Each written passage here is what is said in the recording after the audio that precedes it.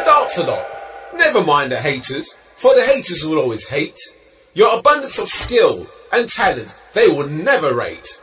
So entertain the crowd, do yourself proud, and most importantly, enjoy yourself, my old mates.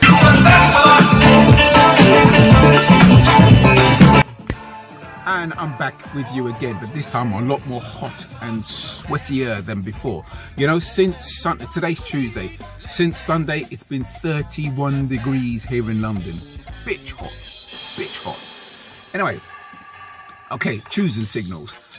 Before I get to the choosing signals, I want to talk about the signals where you do not approach. The rejection signals, the fuck off signals, the piss off signals, the stay away from me signals, right? Because I've seen many men go like lambs to the slaughter, and even myself in my younger days, which is in my book that I have published, which I should tell you about later.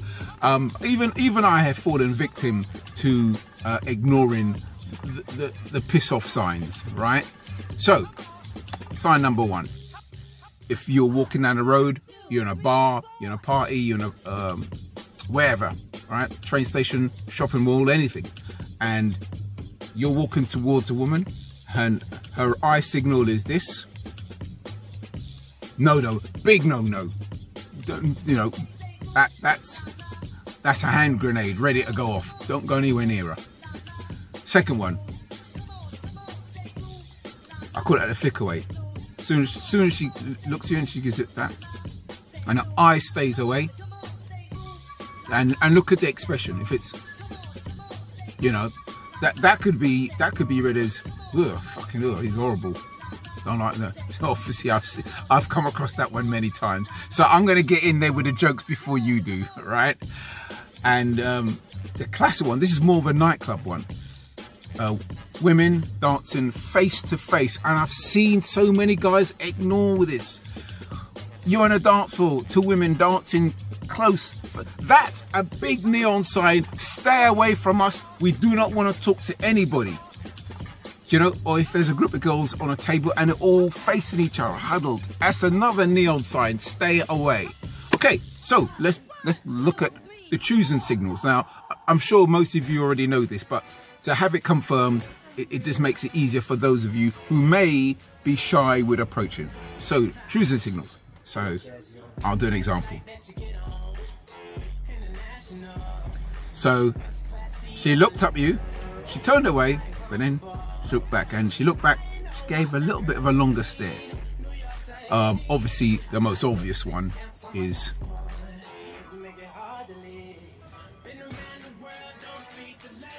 and then the most obvious one of all is I mean, that's a no-brainer. That's a no-brainer. So they're the three choosing signals, and other subtle choosing signals, i.e., if you're on a dance floor or a party and the woman dances kind of near you. Now, I'm going to give a word of advice on this one. If you're going to go out to a bar, nightclub, whatever, in your mind, in your subconscious, your number one priority is to have a good time first. Good time first. If you meet anyone, that's the cherry on the cake. But the cake should be, I want to have a good time. Reason why I say this, because if you make meeting somebody the cake, it will show in your body language.